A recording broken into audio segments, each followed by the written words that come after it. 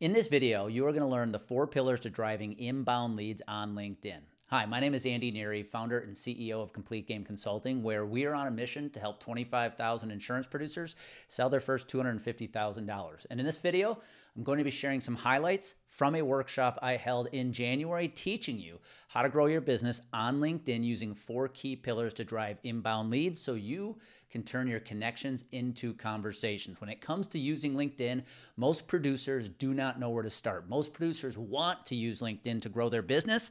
They just don't know what steps they have to take to make sure they're making the right connections, posting the right content, and then turning those connections into conversations. And by watching this video, you are going to learn how. But before we dive into the highlights, please take a second to subscribe to this channel so you can make sure you always get our latest video content when it pops up on YouTube. All right, let's dive into the workshop highlights.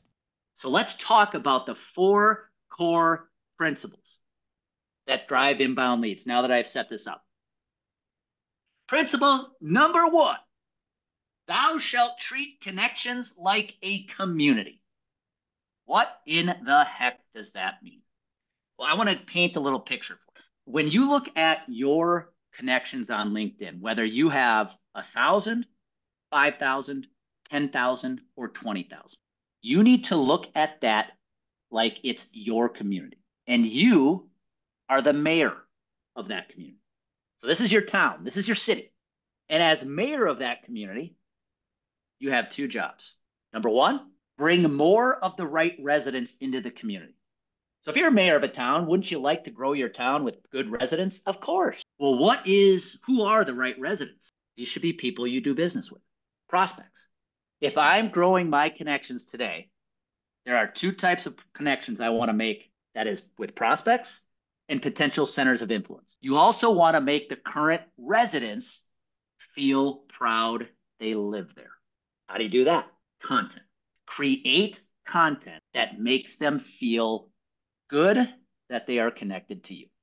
Pillar number 2, thou shalt turn your profile into a personal website. If you want to be effective on LinkedIn, you have to treat your profile like it is a personal website. It essentially is. What do I mean? Okay, let me go through some steps, guys, to help you out. Number 1, go look at your profile picture. Is it updated?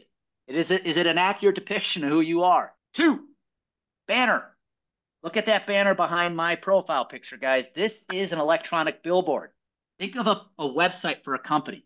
A website, if I go to a company website today, right, there is what's called a headline statement. You got to catch my attention in 3 seconds on a website. Otherwise, I'm gone. You got to use this banner to catch my attention. Andy, why do you put contact information on your banner?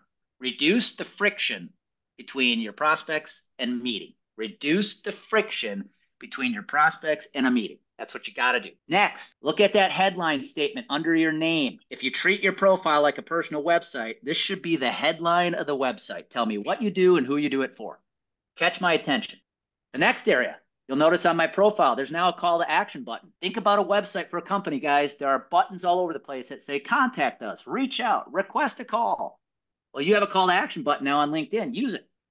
Principle number 3. Thou shalt use your content to build likability and credibility. If you use your content to create likability and credibility, you will win.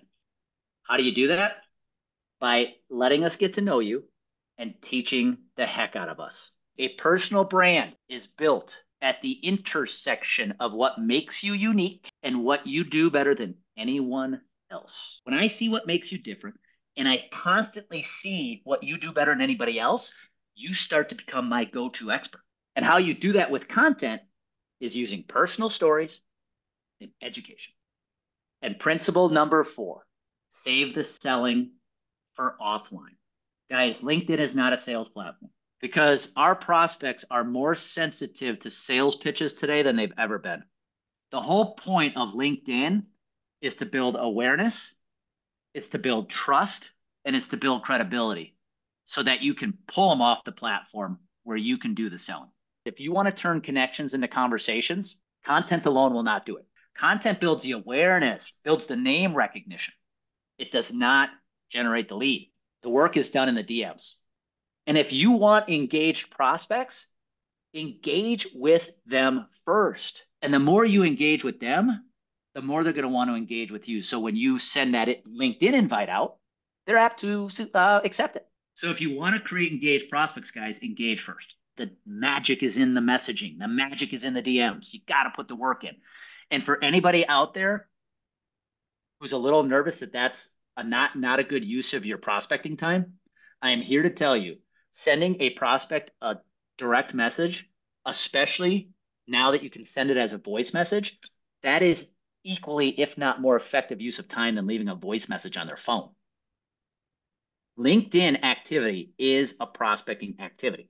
We are all good at blocking out time for calls, blocking out time for emails, blocking out time for a networking event. We're terrible at blocking out time for LinkedIn. It's a prospecting activity these days, folks. Do not use LinkedIn to sell. Use it to give, use it to engage, use it to create conversations to pull them off the platform so you can do the selling.